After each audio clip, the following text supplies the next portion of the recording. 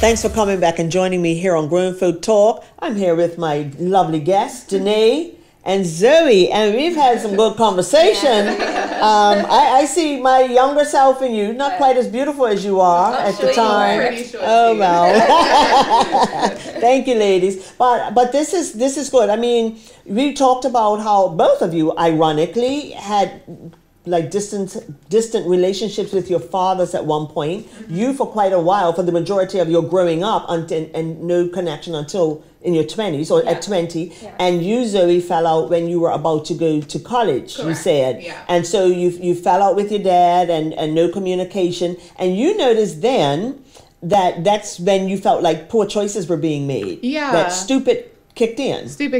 Right. I think definitely, if you don't have the love from your father, then, where else you're going to search from it in a man? Do you hear that, fathers? Do you hear that? If you don't have the love from your father, you will search for it in the first idiot. You didn't say that, right? No, but I agree. It's true. The first idiot who comes along and tells your little girl she's beautiful. Exactly. She doesn't have to say it all. Exactly. Then that's who they're looking for. Just be a daddy. Yeah.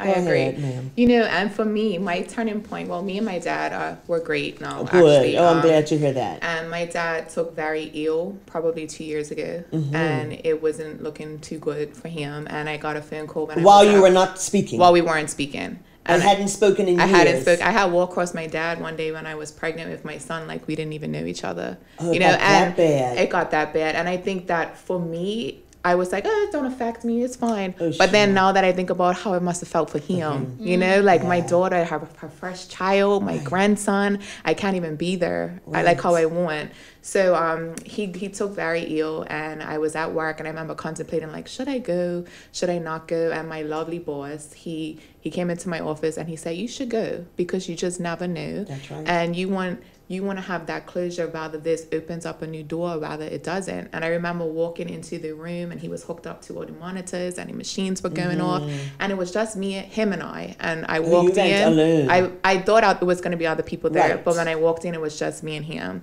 And I just remember like grabbing his hand, and he looked at me and he was like, hey baby, I'm glad you're here. Oh my. And to be honest, we haven't even talked about our problems, but I don't even feel like we need to. It was just like the perfect moment for us to kind of just move on. Over. It's over. Done. Yeah, and I just don't want that to be anyone else's point of where you want to make things work, Or where they get to the room and it's too late. Exactly. And I contemplated going. Because that was your father. That is your father. But now that I think about it, I wouldn't have had it any other way. I next time I want to be there for the whole journey. I not for when it's bad. I want to know his good side as well. Okay. So we are at a great point in life, and it's baby steps, but that's right. What there? So you never had a conversation, oh daddy, I know we didn't speak and all of that. You just picked up. It was because for me it was like 5 months.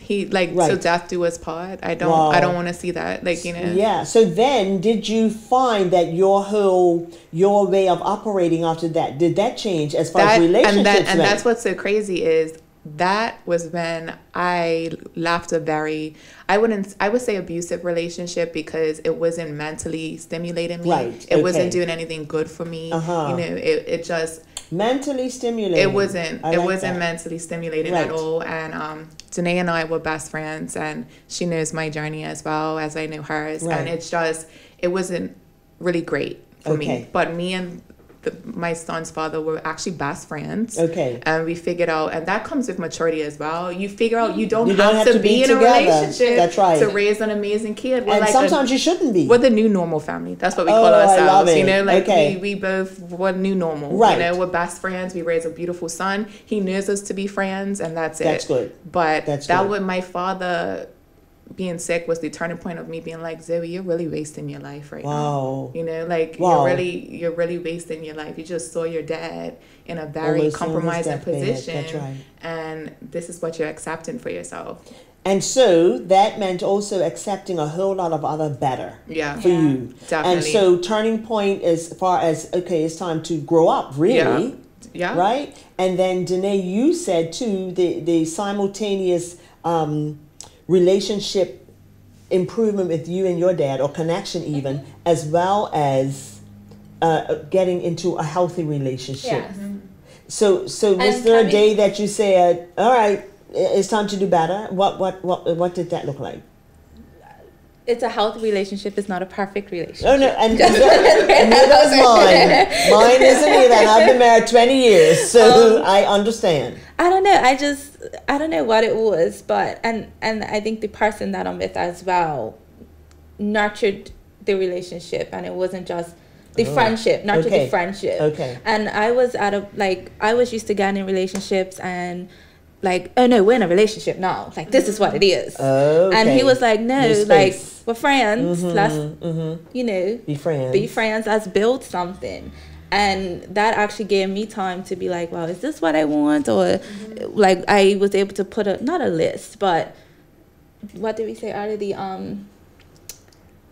Me? Yeah. I was able to put your expectations? Yes, a list of expectations of what I want, what I was willing, deal breakers. Deal breakers. Oh, okay, yes, I remember. I was able to put that together and actually stick to it and be like, okay, he's checking off these things. He's not checking off some things. And we actually had a point where we decided, hey, we probably should just be friends for the time being. Really? Yeah. You had the whole let's just be friends conversation. Yeah, it's not working out. And so because of a person who came from, as you said, you know, your self-esteem issues and your daddy issues, what did that do to you when he said, or you said, whoever made the decision, let's just be friends, were you better with that than you would have been in the past? It broke me. Did it really? No, but it was a really low time for me.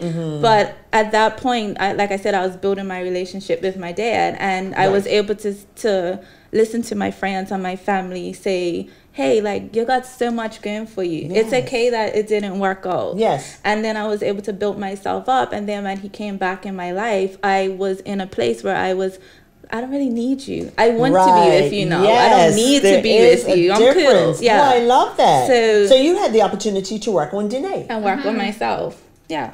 You said, I want you. I don't need you. I don't need you, boo. I want to be with you. I don't need you, boo. Okay? Because, and that's it. It's okay for us to say, let's get everything straight. Yes. I love you. I appreciate you. I'm glad you're here. Yes. But if this is not for you, or if it's not for me, it's okay. Yes. For somebody to go. Yes. And when it didn't work out at one point, I took that time to go get therapy and to talk to someone and fix myself, and that's why I kind of realized that you got things going on that you need to heal. Right. Okay. Yeah. All right.